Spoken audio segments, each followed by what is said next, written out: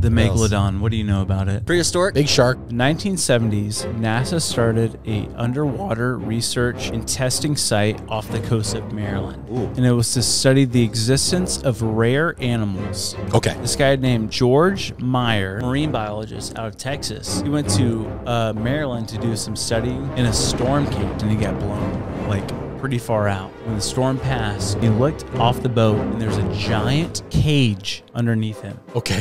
Being a marine biologist, he went underwater, and from what he saw, it went a mile this way and a mile that way. And on the cage, it said, Zone F property of NASA, stay out. He said, oh, I don't want to mess with this. Yeah. Started swimming up, and he heard loud metal banging.